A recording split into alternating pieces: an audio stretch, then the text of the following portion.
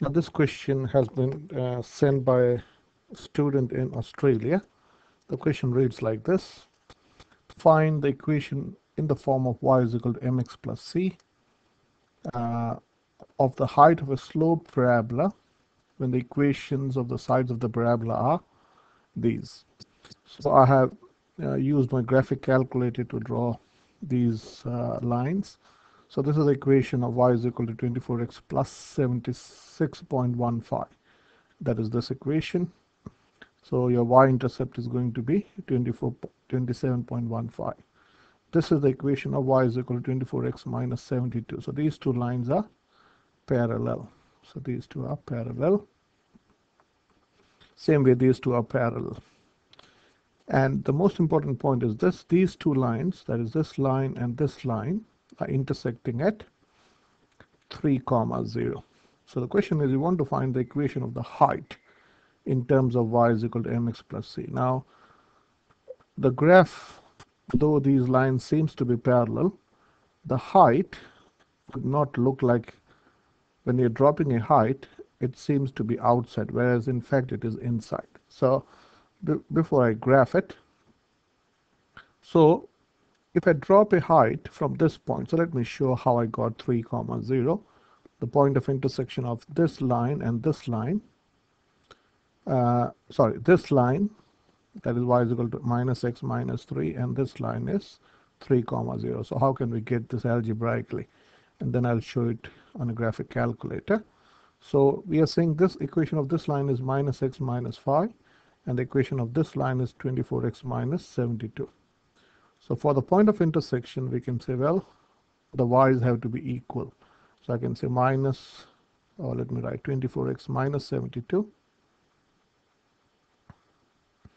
is equal to minus x minus 3. I'm setting both the equations. The y coordinate is equal, so that's this y, or this y is equal to this y. So bringing the x's on one side, so this is 24x plus x is 72. This goes, or adding 72 to both sides, this will be 72 minus 72 minus 3. Okay. Okay, so this equation, sorry, this is plus 3. I was wondering how can this, this y coordinate is, this is 3 here. Okay, so this, I should change this to plus 3. So this will also be plus 3. So this is 25x is equal to 75. So dividing both sides by 25, I can say x is equal to 3. So if x is equal to 3, I can use one of the equation, y is equal to what? Y is equal to minus x plus 3. So if I put this in this equation, you can say y is equal to 0.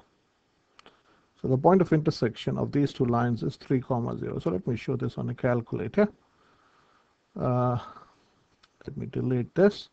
So I would also delete this. So this is 24x minus 72, and this is minus x plus 3. So these are the points of intersection. And if you go G solve and intersection 3, 0. Okay. So now,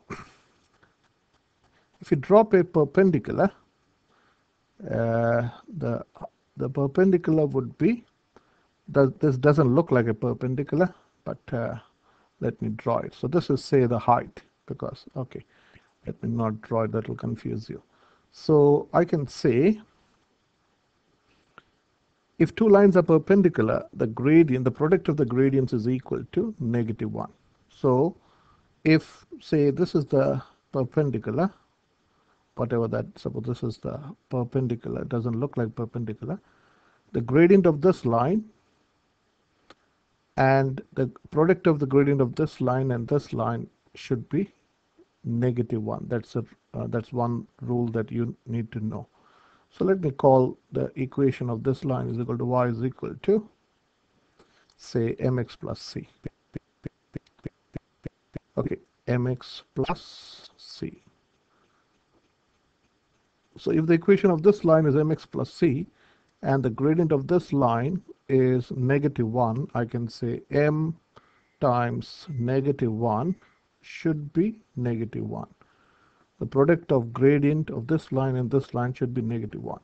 Okay, so what can I say? That means m is equal to 1, or negative m is equal to -1, dividing both sides by, say, -1.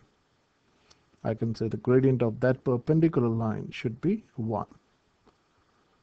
So the equation of this line becomes y is equal to 1x plus c, or you can say x plus c. But this line is passing through 3, 0. We can say, well, x is 3, y is 0, because this perpendicular line is passing through 3, 0. So I can put this in this equation. So I can say 0 is equal to 3 plus c, which implies, taking away 3 from both sides, c is equal to -c. Okay, so this equation is the equation of the height or perpendicular would be y is equal to x minus 3, just like that. Okay, so let me show this on a calculator. So if you type in x minus 3, you can see it doesn't look like a height, but this is a perpendicular to this line, which was, let me write that equation, type the -x minus 15.52. Hopefully you can see that. So in y4, let me type in minus x minus 15.52, so that you can, yeah, so these two lines are parallel, and this is the line that is across, and this, though it doesn't look like a perpendicular, the gradient of this line is 1 and the gradient of this line is -1. So the product of gradient is -1. So this line is perpendicular to this, though it doesn't look like, because you have to adjust the pixel perfectly to see that this line is perpendicular to this line. Hopefully this video has been helpful.